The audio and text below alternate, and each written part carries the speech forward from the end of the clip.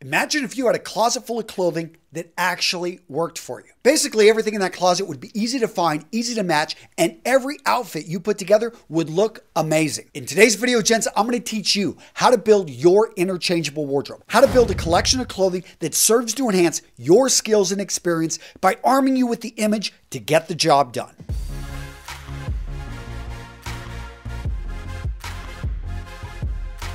So the basic concept of the interchangeable wardrobe is that you can have less clothing and get more outfits. How does that work? Basic math. So if you have 4 pairs of shoes, if you have 4 shirts, if you have 4 pairs of trousers, and you have 4 jackets, 16 pieces of clothing. But if they're 100% interchangeable, you have a total of 256 outfits. Gentlemen, that's enough clothing that you could wear a different outfit every day for almost 9 months. Now let's talk about the advantages of the interchangeable wardrobe. First up, you're going to own less. You're going to have a wardrobe. You're going to have a closet you'll be able to walk into and actually find things. How many of you guys walk into your closet and you've got tons of clothing, but you have nothing to wear? Gents, if that's you, you're going to love the interchangeable wardrobe because it gets rid of that problem. The next advantage of the interchangeable wardrobe, you're going to spend less time and energy thinking about what you're going to wear. And guys, your thought process, the energy that goes into you thinking throughout the day is limited. It's like a glass of water. Once you take enough drinks, it is gone for the day. So why waste it on something like what are you going to wear that morning, going through that hassle, not being able to find things, not being able to put things together? Guys, with the interchangeable wardrobe, all of a sudden, you're able to save the energy for decisions that matter. Next up, you're going to save money by purchasing less, and what you do buy, you're actually going to use. Now, this next advantage kind of contradicts the last one, and that is if you so choose, you can now spend more money on the fewer pieces you're buying. So because you're buying less, you can take that money you saved and you can spend more and buy higher quality pieces. Now, hold up. Before we go farther, you need to do your homework. You need to make sure that this style philosophy is good for you. The interchangeable wardrobe only works if you're cool with these 3 things.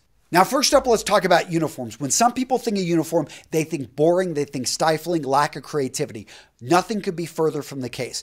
You look at the most successful people out there. Yes, someone like Mark Zuckerberg, who has a very casual uniform. Or you look at someone like Larry Ellison, who has a more of a formal uniform. The key is they're crafting the message. They know what message they want to send to the world, and they're letting their clothing do that. They don't want to spend time actually piecing together, what am I going to wear with this? No, they would rather go out there and change the world. So if you're starting a nonprofit, if you're starting a consulting company, doesn't matter. If you want to have a uniform, a consistent message you send the world, then this philosophy is probably for you. Next up, you've got to be cool with figuring out your personal style. You got to take a step back and you got to examine what are my needs and what are my wants and balancing it all out. So let's talk about your needs. So first up, environmental needs. Are you up in northern Wisconsin? Are you down in southern Texas? Understand, different places in the world are going to have different environmental needs. This is going to affect the fabric weights and the type of clothing you buy. Next up, let's talk about your profession. What's the message you're expected to send?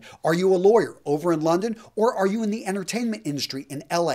Think about what image do you want to send with your profession. The final need is going to be your body type. Are you a large guy and you want to balance out your proportions? Are you a smaller guy and you want to build up your shoulders? And let's look at your colors. So do you have a very dark complexion? Do you have a very light complexion? All this is going to go into the clothing you choose for your interchangeable wardrobe. Now let's talk about personal style and your wants. So with that comes your personal taste. For me, I love olive green. You're going to see that a lot in my wardrobe. And then you've got your vision of the man who you are going to become. So you dress for your current position, but you can add flair, you can add small details, and you can change it up a bit in the direction of the successful gentleman that you know you're going to be in 5, 10, 15 years. Now, really quick, gents, before we get too far into this video, if you like it, give it a like. And if you're new to Real Men Real Style, I'd like you to subscribe. Become part of our community, guys, and click on that notification bell so you get the notifications when these new videos come out. So now let's get into the 4 main categories of the interchangeable wardrobe. We're talking about shirts,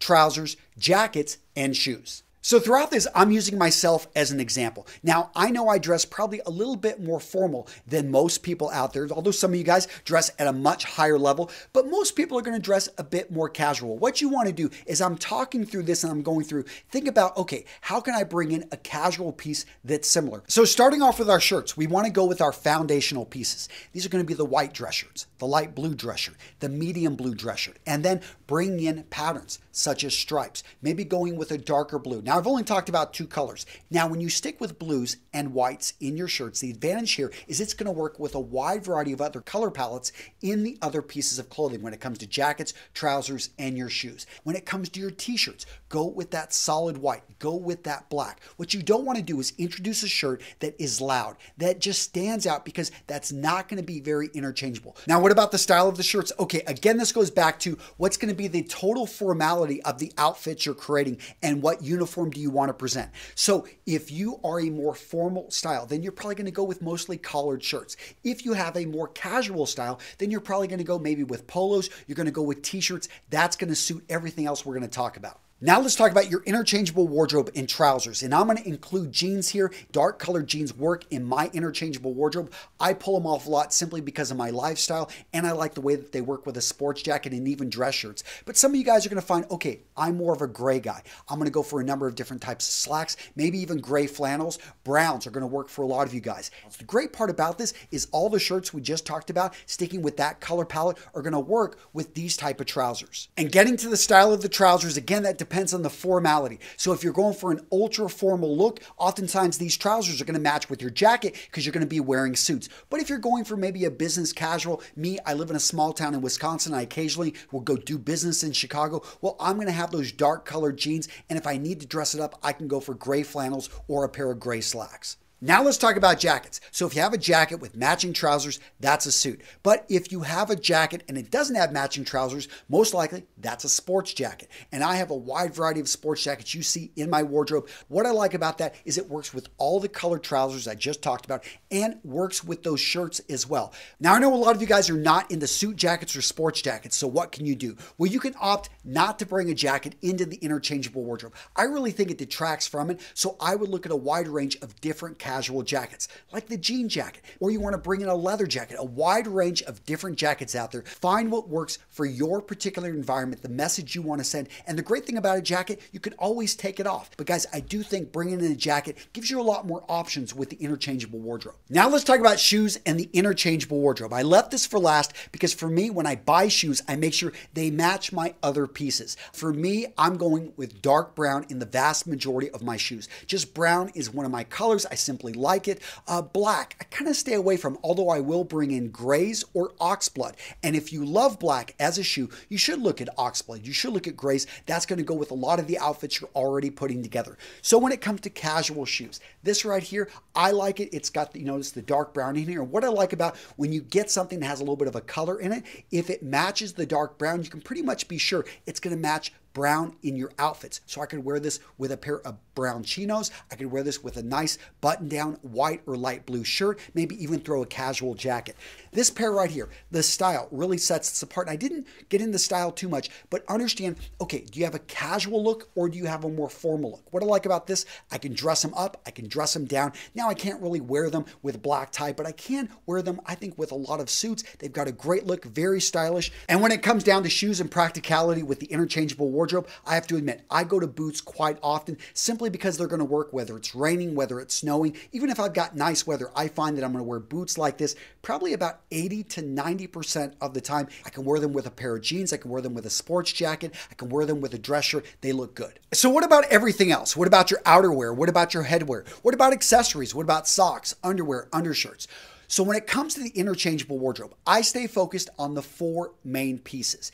Beyond that, I do have fun. So when it comes to accessories, pocket squares, when it comes to neckties, watches, things like this, I like to bring in color. I like to bring in a little bit of flash. I like to bring in a little bit of spice, and that's how I treat it. So where to get started? First, you want to evaluate your current wardrobe. Go through and identify pieces which can build the base of your interchangeable wardrobe. Second, you want to identify pieces that you're missing that are going to be leveraged pieces. And by that I mean, okay, so let's look at the interchangeable wardrobe. If you've got plenty of shirts, you've got plenty of trousers, and you've got plenty of jackets, but you've only got one pair of shoes that you pretty much wear almost all the time. Right here, we've got a piece that we can leverage. You could bring in 2 to 3 more pairs, which are going to work with all those other jackets and shirts and trousers that you have. And all of a sudden, you're going to leverage up your interchangeable wardrobe, and you're going to create a lot more outfits with just a few pieces. And the next thing you want to do to get started, practice putting these outfits together. It's not that you can just watch a video and and get an idea and, oh, I know what I'm going to do. No,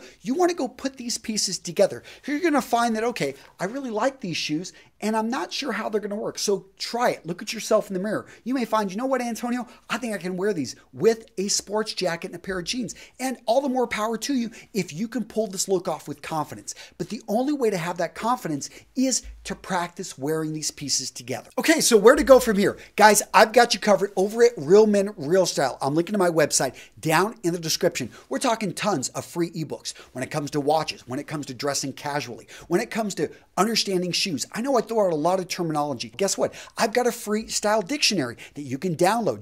It's got an audio component to it, guys. It's free. All right, gentlemen, now it's your turn. I want to hear from you down in the comments. What'd you think of this video? A little bit different, but I want to get back to the basics, the foundations of dressing well. So hopefully you found this video interesting. You learned something new, and I'm going to be doing a whole series on this if you guys are interested. So let me know down in the comments, and guys, go check out this video right here. Style rules that every man needs to know. I've got you covered, put together these great videos, and of course, I always link to them down in the description. So guys, go check out this video, go learn more, go become the man you know yourself to be. That's it. Take care. I will see you in the next video.